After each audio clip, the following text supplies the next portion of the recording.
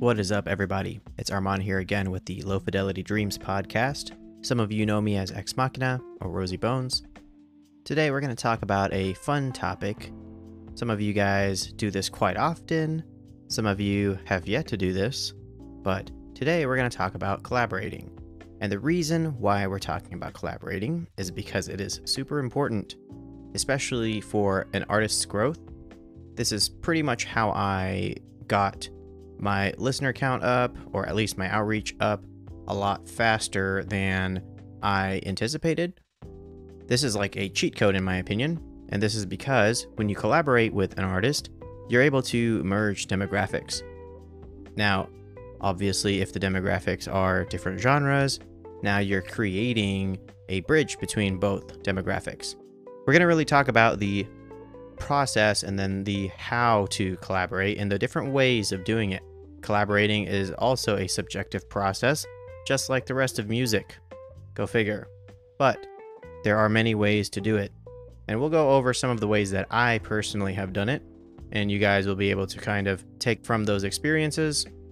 I've collaborated maybe 20 or 30 times ever, but that was enough for me to understand how to do it, at least because we've created multiple awesome projects with different artists. So let's get to it. So, how to collaborate with another artist? Well, again, there's different ways. So let's just give you a scenario. You are wanting to collaborate with an artist that lives across the country or the world. Well, how do we collaborate? The easiest way is to do it online. You create stems. So now, what is the process? Well, this is my process. If we're doing one track, for example, you need to go in with a proper intention. So this is what a lot of artists forget, because most of the time everybody wants to do a collab, and they're like, yeah, bro, let's do a collab. And then they send them a track or send whoever a track, and they get something back, and the intention, is to create a banger, right? Or something that's amazing. And then whenever the artist that you're collaborating with sends you the music back, it isn't what you want. That's really not that artist's fault. It's on you because the intention wasn't given.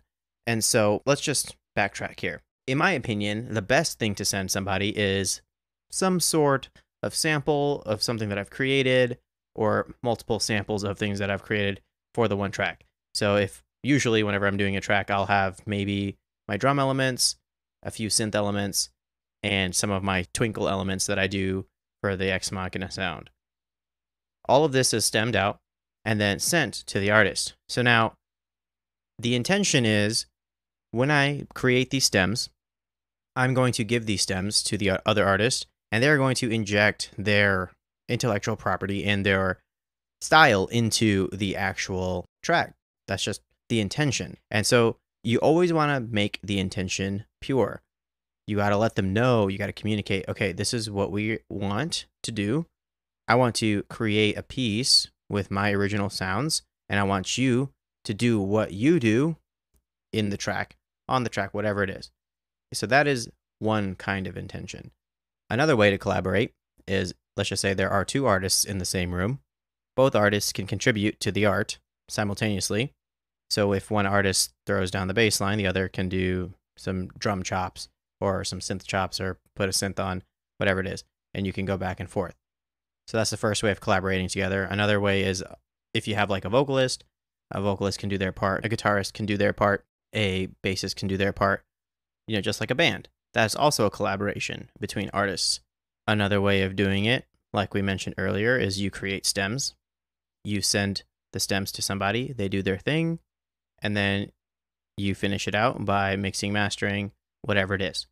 Now, keep in mind, though, when you do this process, and this is only speaking from experience, when you send your track out and then you let the artist do what they need to create their part, and then I receive the track back, I've made the mistake of changing things from the original intention of the artist to something that was probably different from what they created and not what they had in mind for their parts.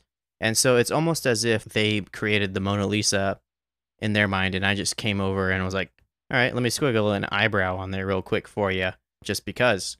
And when you do that, if the actual intention was altered in any way, keep in mind that it takes away from that artist's vision. And so I've done this personally, and I've experienced this personally on the other end. As long as you guys go in with the proper intention of, okay, you are doing this part, I am doing that part, or this is how the process should work, there should be no obstacle to stop you from creating a piece that you're both happy with. The biggest thing is the communication. If it does not happen, everyone thinks that everything is a-okay. And then when things are being finalized, all of a sudden you figure out that it's not what it actually was. And to prevent this from happening, you always want to make sure the intention is pure. Again, always, when collaborating, make sure that you are clear with what you want to do. I've had artists where they create like a hip hop beat and then they send it over.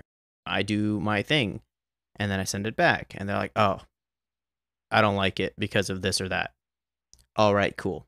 And it's typically for me, that's the end. Like, I don't really push further. Like, personally, if I feel that the track was finished for my part, I'm good. Now, if they want the stems back to alter something, I would prefer that they communicate what, so then I can adjust it on my end first. If it's more of creative choices that they wanted to adjust, then you want to make sure that both people are cool with it all. I know I'm ranting at this point, but it is so important because in the end, you have to understand that you're taking one person's vision and another person's vision, and you're somehow combining them too. Now, if they first fit, but then you alter it and they no longer fit, this creates a dissonance. When I do a collaboration, I love to do the two-step method. What that entails is I'll create a full idea of a track with all the elements that I want in it, and then I'll send it to the other artist for them to do their thing. Once they do their thing, really at that point, mix and master is the final step. If there's any sort of creative change that I want to make, I'll usually speak with the other artist, especially if it's a part of what they did. This only ever happens whenever it's a mixing choice or a mixing change, just to get that vibe or that feeling. But most of the time, whenever it's like a creative decision, I tend to leave those in there just because it allows the other artist to shine and really give the collaboration their flavor. So,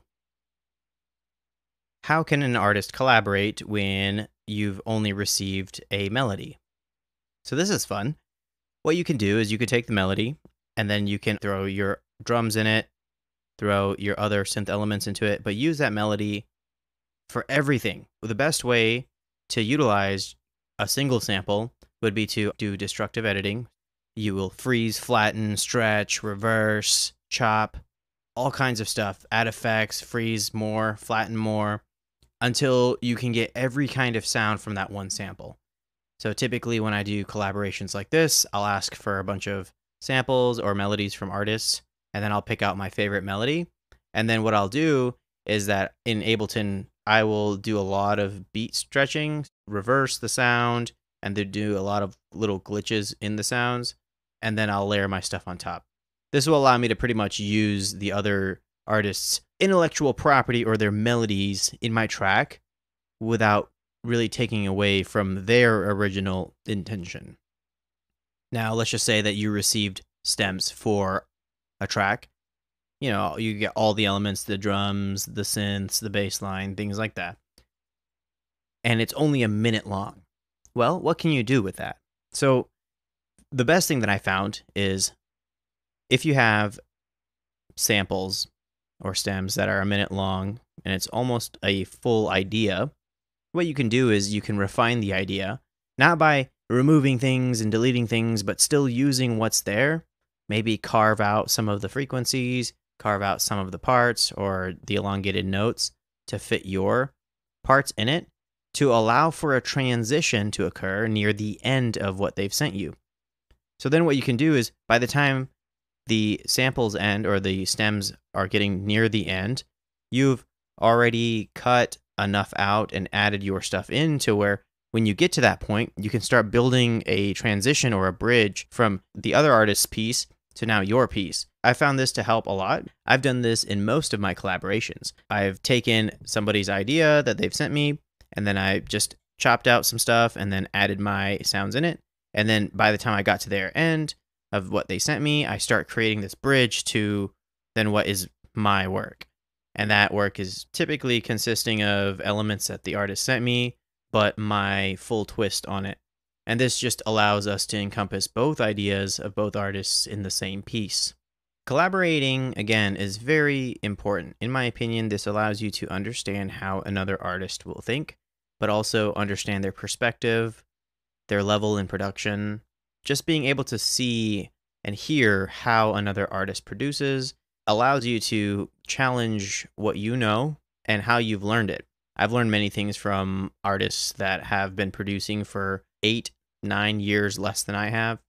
And it's because the information and the knowledge that they've learned in the time that they've produced could be different. They could have picked up a habit that they've done that really could help you in some of your production. You never know. But in the end, as long as you are doing it with an open mind, you will be able to collaborate a lot easier. If you go into a collaboration thinking that, oh, okay, maybe this guy can keep up, then the collaboration might not be for you. Collaborating should be like creating a concoction, right? A potion.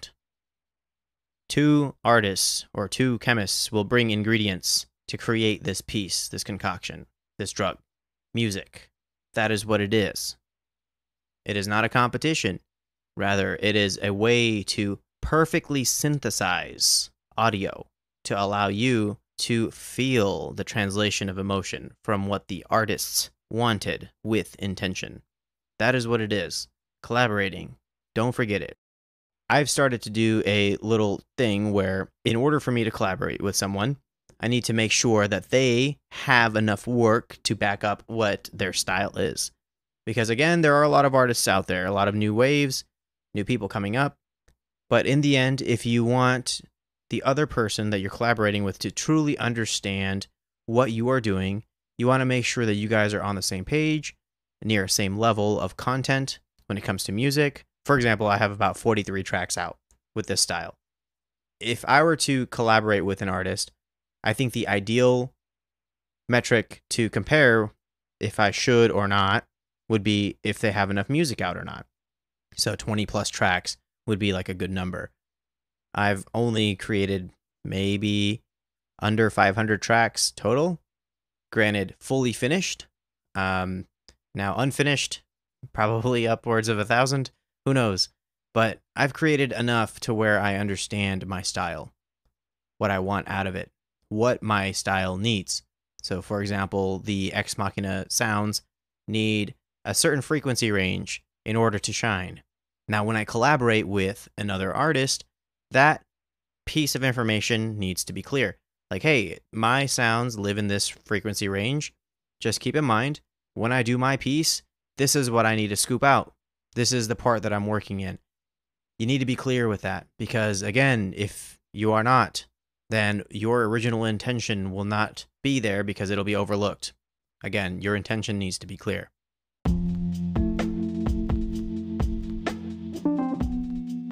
That is it for collaboration, guys. I know that it was quite an interesting topic. Hopefully this helps you guys. Keep an open mind. Always look out to make sure that you are sending tracks out with intention. If you're collaborating, be clear, communicate, over-communicate, and have fun.